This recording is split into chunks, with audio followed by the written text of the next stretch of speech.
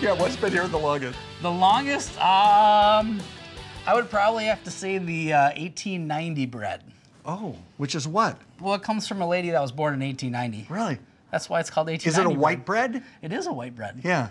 Yep. A homemade white? From a little old lady, and she was born in 1890, so the Brashler family calls it the 1890 bread. And we still make it all the time. And popular. Very popular. Yeah. Can we look around here? Yeah. Do you mind? Yeah. Let's. So this is your. Jimmy's is one of my favorite things in the whole world, just so you know. Oh, yeah? I love Jimmy's. So this little thing right here is calling my name. Yeah? This is a confetti cake, isn't it? It probably is, yes. Yes. With that probably has a white cake under it. Okay. Possibly could be a confetti cake. It is. I asked Robin. Did you ask him?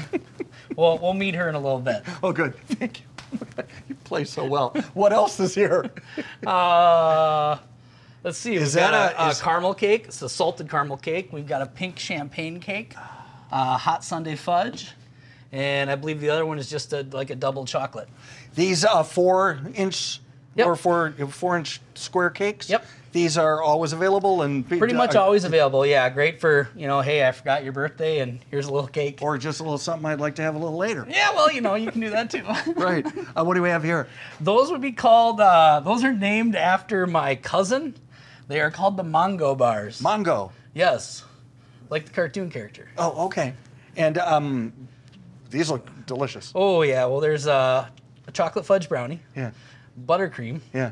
Reese's Pieces chunks. Okay. Caramel. Okay. Peanut butter and more fudge. It's so mean. It's a Mongo bar. So good. So good. This looks great. Cake pops, are they popular? Very popular. Yes. Yeah. We actually, that's all of our. We take our used leftover cake scraps, I guess you could call them. Yeah. And we add a little bit of our from scratch buttercream and turn them into cake pops. Rebuild. Yes. Yeah. It's nice. This is an interesting looking eclair. Yeah, we make them quite large here. Yeah. And that is filled with made from scratch custard. Delicious, isn't it? It is delicious. Yeah. So, and here's your bread section. Yes. Yep. Here's the 1890. That would be the 1890 bread right Butter there. crust. 1890 butter crust. That is because we put butter on top and it has a butter in the inside. Do you slice all your bread? We do. We do. If you actually don't want it sliced, you need to tell us.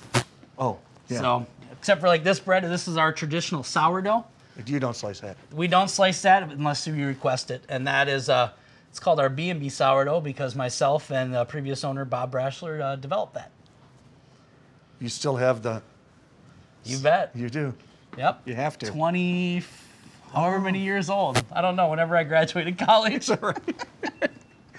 So good. Here's the cream-filled Long Johns. Yes. Unlike cream-filled any Long Johns. looking Long John I've ever seen. No, Ours are different in Wisconsin. So all of our donuts are either ran through the machine or like the Long Johns and the donuts are actually hand-shaped. Hand-shaped. Hand-shaped. This is, you said, is your biggest seller. It's definitely... Maple bacon. Maple bacon On what kind of donut? That is on a cake donut. On a cake donut, not my favorite. I know, but here's the thing. Okay. A lot of places will do the maple bacon donut on a raised donut. Right.